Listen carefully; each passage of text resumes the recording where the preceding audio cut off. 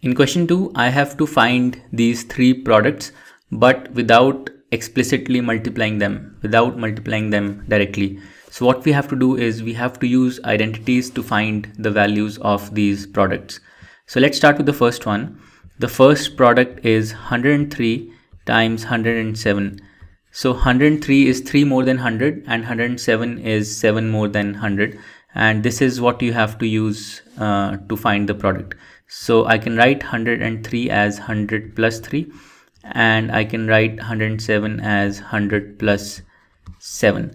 Now this is of the form x plus a, x plus b, where x is 100, a is 3 and b is 21.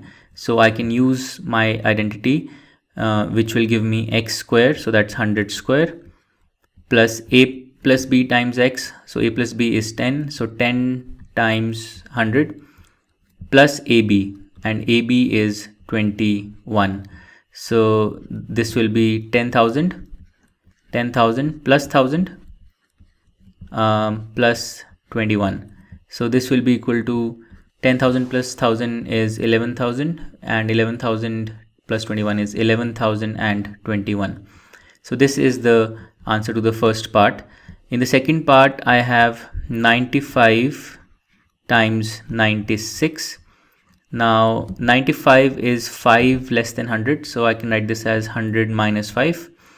96 is 4 less than 100, so I can write this as 100 minus 4.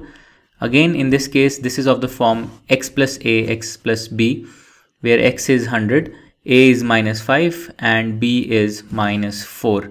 So I can write this as 100 square plus a plus b times x. So a plus b in this case is minus 9. So minus 9 times 100 plus ab. So minus 5 times minus 4 is plus 20. So I am left with 10,000 minus 900 plus 20. So 10,000 minus 900 is 9,100 plus 20 is 9,120. This is the answer to the second part. Now let's go to the third part. In the third part, I have 104 times 96. In this case, the first multiplier is more than 100. The second one is less than 100. So I can write the first one as 100 plus 4. And I can write the second one as 100 minus 4.